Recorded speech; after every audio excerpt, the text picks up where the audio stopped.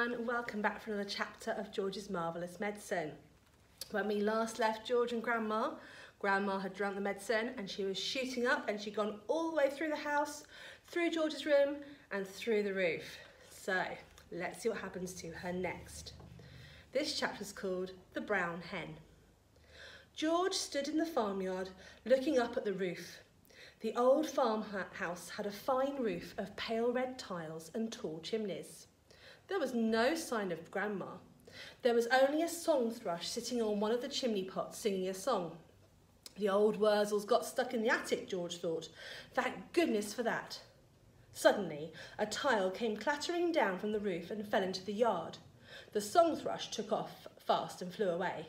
Then another tile came down, then half a dozen more, and then, very slowly, like some weird monster rising up from the deep, Grandma's head came through the roof. Then her scrawny neck and the tops of her shoulders. "How am I doing, boy?" she shouted. "How's that for a bash-up?"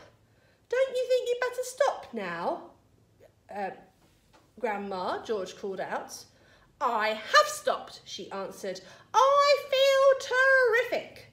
Didn't I tell you I had magic powers? Didn't I warn you I had wizardry in the tips of my fingers?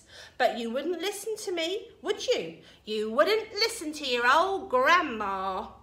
"You didn't do it, Grandma," George shouted back at her. "I did it. I made you a new medicine." "A new medicine? You? What rubbish!" she yelled. I did, George shouted. "You're lying as usual," Grandma yelled. "You're always lying." "I'm not lying, Grandma. I swear I'm not." The wrinkled old face high up on the roof stared down suspiciously at George. "Are you telling me you actually made a new medicine all by yourself?" she shouted. "Yes, Grandma, all by myself." "I don't believe you," she answered, "but I'm very comfortable up here. Fetch me a cup of tea." A brown hen was pecking about in the yard close to where George was standing. The hen gave him an idea. Quickly he uncorked the medicine bottle and poured some of the brown stuff into his spoon. "Watch this, Grandma," he shouted. He crouched down, holding out the spoon to the hen. "Chicken," he said. "Chick, chick, chicken, come here. Have some of this." Chickens are stupid birds and very greedy. They think everything is food. This one thought the spoon was full of corn. It hopped over. It put its head on one side and looked at the spoon. "Come on, chicken," George said. "Good chicken, chick, chick, chick, chick." The brown hen stretched out its neck towards the spoon and went peck. It got a beak full of medicine. The effect was electric. "Owie!" shrieked the hen, and it shot straight up into the air like a rocket. It went as high as the house.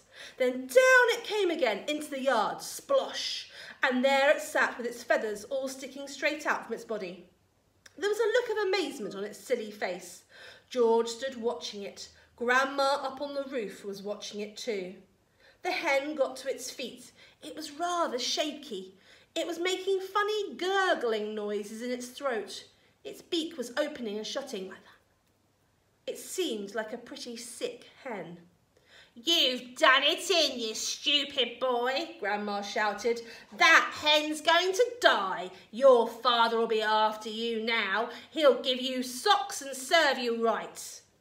All of a sudden, black smoke started pouring out of the hen's beak. "It's on fire!" Grandma yelled. "The hen's on fire!" George ran to the water trough to get a bucket of water. That hen'll be roasted and ready for eating any moment," Grandma shouted. George sloshed the bucket of water over the hen. There was a sizzling sound and the smoke went away. "Old hen's laid its last egg," Grandma shouted. "Hens don't do any laying after they've been on fire."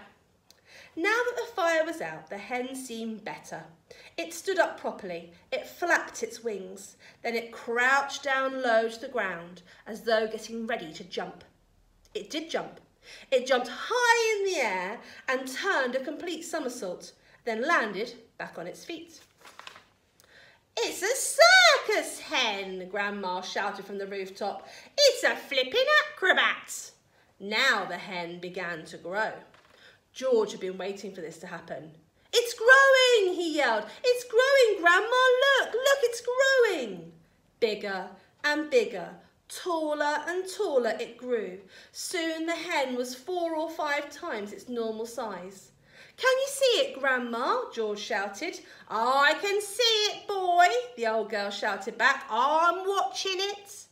George was hopping about from one foot to the other with excitement, pointing at the enormous hen and shouting, "It's the magic medicine, Grandma! It's growing just like you did." But there was a difference between the way the hen was growing and the way Grandma grew. When Grandma grew taller and taller, she got thinner and thinner. The hen didn't. It stayed nice and plump all along. Soon it was taller than George, but it didn't stop there. It went right on growing until it was about as big as a horse. Then it stopped. "Doesn't it look marvellous, Grandma?" George shouted. "It's not as tall as me," said Grandma. "Compared with me, that hen is titchy small. I am the tallest of them all." There we go. That's the end of that chapter. We'll have to see what happens next to George and Grandma and the hen next time. I'll see you soon. Goodbye.